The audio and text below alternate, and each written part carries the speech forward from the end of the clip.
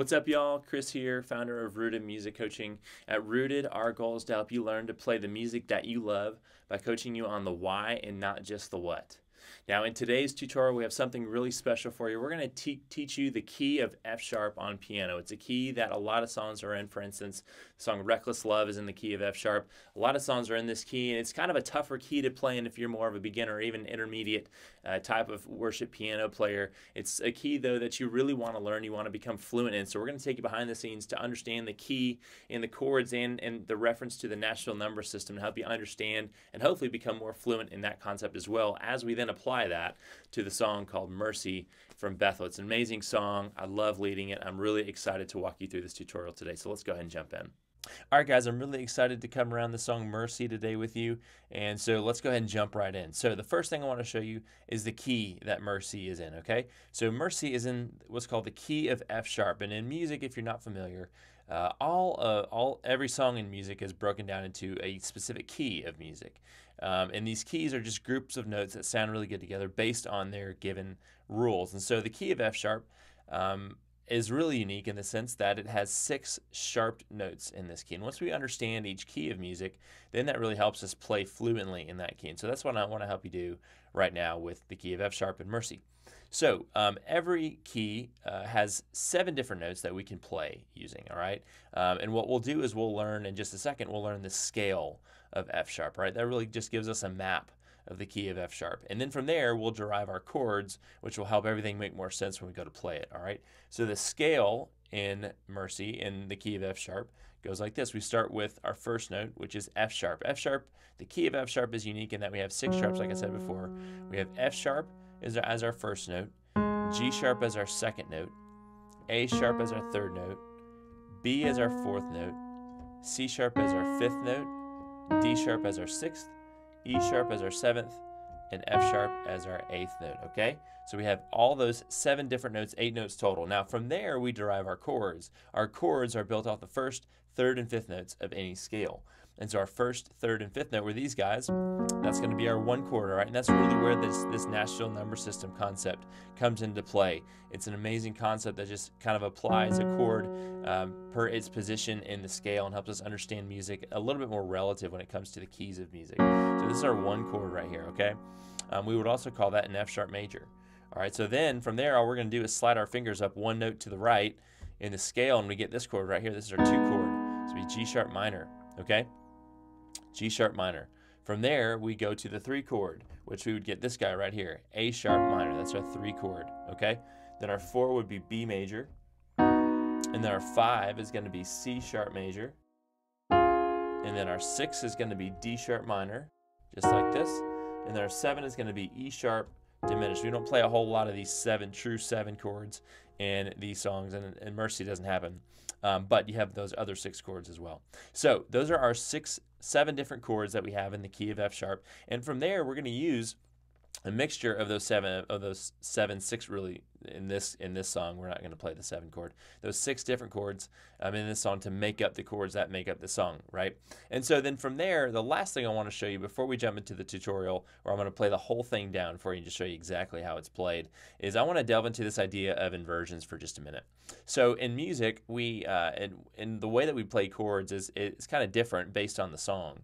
We can use what are called chord voicings, a different chord voicing to express a certain feeling or just a certain sound that might fit a melody better, or that might fit a certain progression better, right?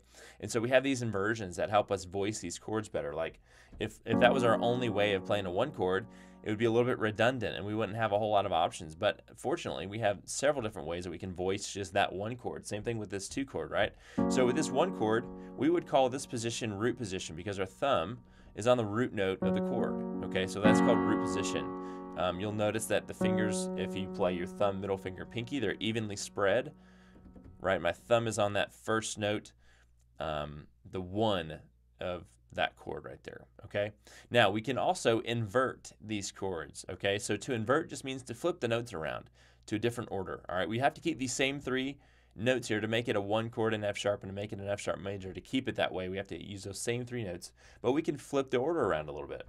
So there's our F sharp major in root position, but if we wanted to invert it once, go to first inversion, we'd bring our F sharp to the end and play the chord just like that. That would be first inversion of F sharp major, okay? First inversion of the 1 chord. Second inversion happens when we bring the A sharp to the end. And we have that voicing right there. And every single chord has those 3 options as far as voicings: root position, first inversion, and second inversion. So let's go ahead and jump into the tutorial.